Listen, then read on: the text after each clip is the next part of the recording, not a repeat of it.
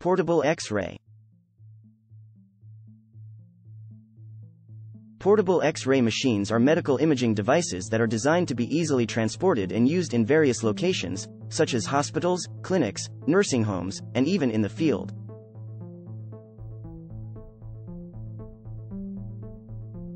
They are typically smaller and lighter than traditional X-ray machines, making them more convenient for use in areas with limited space or in emergency situations.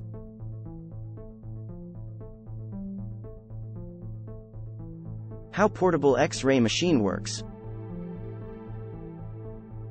A portable X-ray machine works by producing X-rays through a small X-ray tube that is located inside the machine. When the machine is turned on, an electric current is applied to the X-ray tube, causing it to emit a stream of high-energy X-ray photons.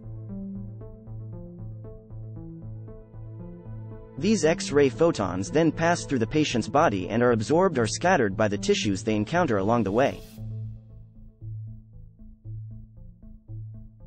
The remaining X-rays that make it through the body are captured by a detector placed on the other side of the patient.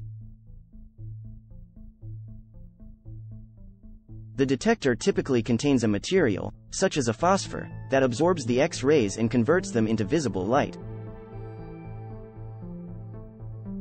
This light is then converted into an electronic signal and sent to a computer, where it is processed and reconstructed into an image that can be viewed on a screen.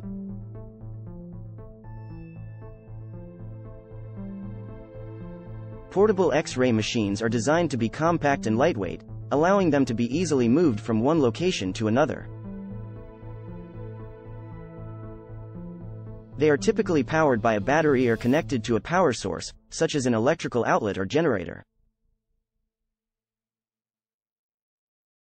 Uses.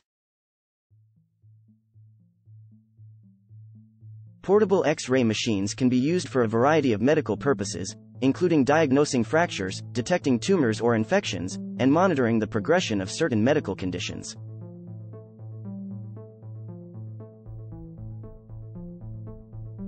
They are especially useful in emergency situations where time is of the essence and moving the patient to a different location is not practical.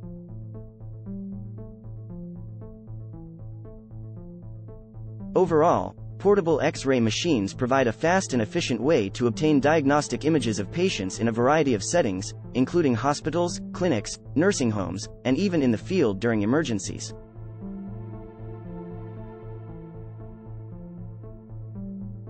Subscribe to watch more technical videos.